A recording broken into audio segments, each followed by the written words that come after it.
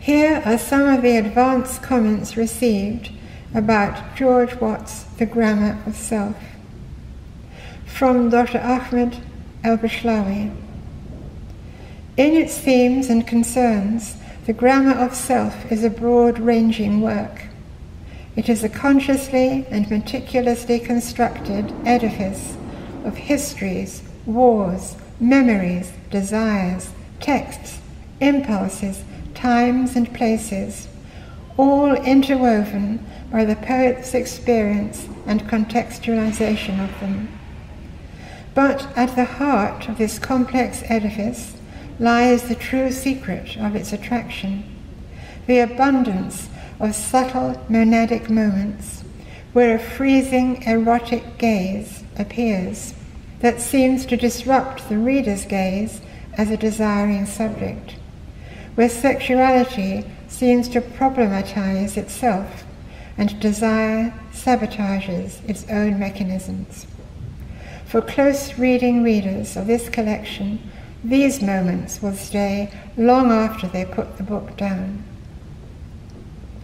From Akin JJ, author of Smoked Pearl, Poems of Hong Kong and Beyond, Proverb 2010.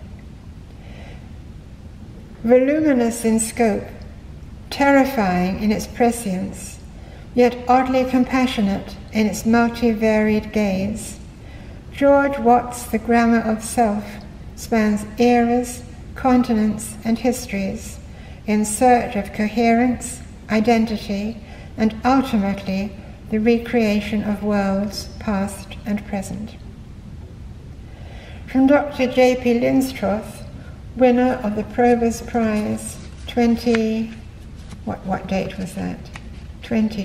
I think, for his poetry collection, 2019, for his poetry collection, Epical Reckonings.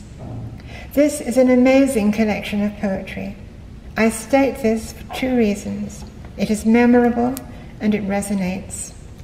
In my view, says Dr. Linstroth, good poetry is memorable because it has a lasting quality in the mind, and one wants to read it again and again.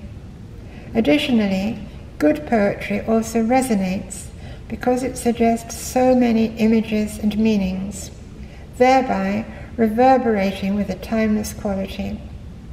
George Watts' poetry book, The Grammar of Self, is such a volume with its various subjects from history to self, both memorable and resonating.